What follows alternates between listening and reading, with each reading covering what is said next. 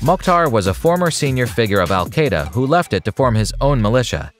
He's been found responsible for the 2013 Manamana gas attacks, which resulted in 40 deaths. He also took 400 people as hostages.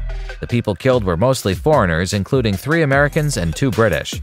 He's also thought to be responsible for a recently discovered Eiffel Tower terror plot. The U.S. filed terror charges against him as he was a threat to the West and was later killed in airstrikes conducted by the U.S.